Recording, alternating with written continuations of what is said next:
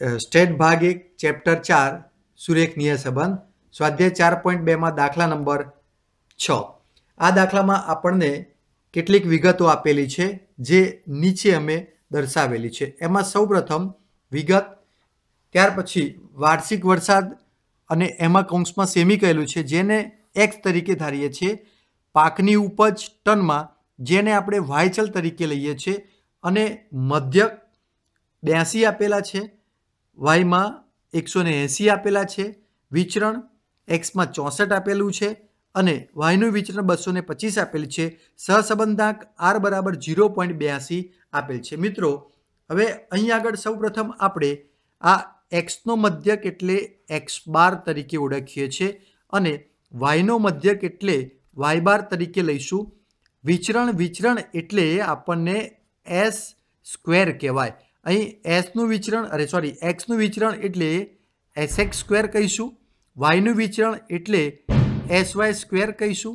હવે આ કિંમતોને ધ્યાનમાં રાખી દાખલામાં કહ્યું છે કે આ માહિતીનો ઉપયોગ કરી પાકની ઉપજના વરસાદ, તો અહીં પાકની ઉપજ એટલે સૌપ્રથમ આપણે લખીએ છીએ પાકની ઉપજ એટલે કે વાયની વરસાદ એટલે વાયની એક્સ પરની નિયત સંબંધ રેખા શોધો એમ કહેલું છે। તો આપણે લખી દીધું વાયની એક્સ પરની નિયત સંબંધ રેખા। હવે જ્યારે પણ દાખલામાં સહસંબંધાંક આર અંગેની માહિતી આપેલી હોય ત્યારે આ સમીકરણને ધ્યાનમાં રાખીને બીની કિંમત આપણે શોધીએ છીએ। બી વાય એક્સ બરાબર એનું સૂત્ર બને છે R into S Y upon S x. મિત્રો અહીં આગળ આપણે જ્યારે બી વાય એક્સ કહેલું છે, વાય પ્રથમ છે એટલે એ ઉપર આવે છે, એક્સ છેલ્લે છે એટલે એ આપણે નીચે લઈએ છીએ। એ જ પ્રમાણે જો એક્સની વાય પરની નિયત સંબંધ રેખા શોધવાની હોય તો બી એક્સ વાય આવે છે, જેમાં એસ એક્સ ઉપર આવે છે અને વાય પછી છે એટલે એ નીચે લખાય છે। આ વસ્તુ તમારે ખાસ ધ્યાન રાખવાની છે। હવે અહીં આગળ આરની કિંમત આપણને આપેલી છે 0.82, એસ વાય બરાબર અહીં આગળ આપણને એસ એક્સ સ્ક્વેર છે અને એસ વાયનો વર્ગ આપેલો છે, આપણે એસ વાય અને એસ એક્સ જોઈએ છે।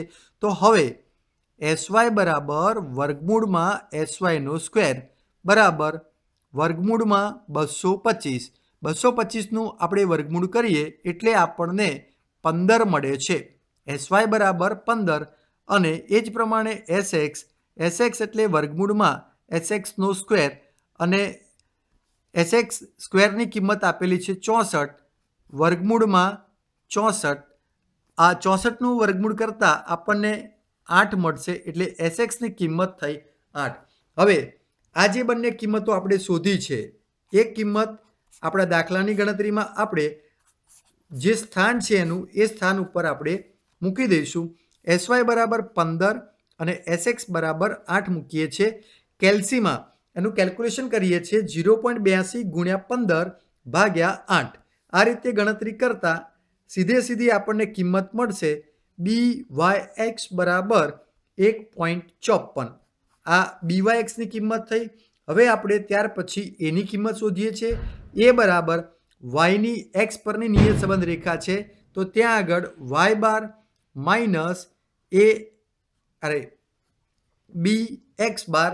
હવે વાય બાર અને એક્સ બાર ને બીની કિંમતો જે આપણે શોધેલી છે ઉપર આપેલી છે એક્સ બાર અને વાય બારની કિંમત એ એમાં આપણે મૂકીએ છીએ।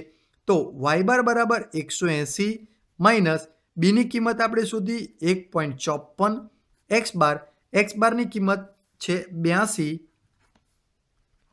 તો એ બરાબર 180 માઇનસ 1.54 ગુણ્યા 82 કરીશું કેલ્સીમાં, 1.54 ગુણ્યા 82 કરતાં ગુણાકાર મળશે 126.28। હવે એ બરાબર 180 માઇનસ 126.28 થી એ બરાબર બાદબાકી કરતાં આપણને કિંમત મળે છે 53.72। અહીં એની કિંમત પણ આપણને મળી ગઈ। હવે આ જે બી અને એની જે કિંમતો શોધી છે તેને ધ્યાનમાં રાખી આપણે ત્યાર પછીનું સ્ટેપ લઈએ છીએ વાયની એક્સ પરની નિયત સંબંધ રેખા અથવા તો શ્રેષ્ઠ અન્વયોજિત નિયત સંબંધ રેખા વાય કેપ બરાબર એનું સૂત્ર છે એ પ્લસ બી એક્સ. હવે એ પ્લસ બી એક્સમાં એ અને બીની કિંમતો આપણે મૂકીએ છીએ. એ બરાબર 53.72 વત્તા બીની કિંમત આપણે શોધેલી છે 1.54 એક્સ. હવે આ નિયત સંબંધ રેખા થઈ ગઈ વાય કેપ બરાબર 53.72 વત્તા 101.54 એક્સ. આ આપણો પ્રથમ જવાબ થયો. દાખલામાં આ ઉપરાંત પણ એક વધારાની માહિતી આપણને આપેલી છે. એમાં કહેલું છે કે જો વરસાદ 60 સેમી હોય તો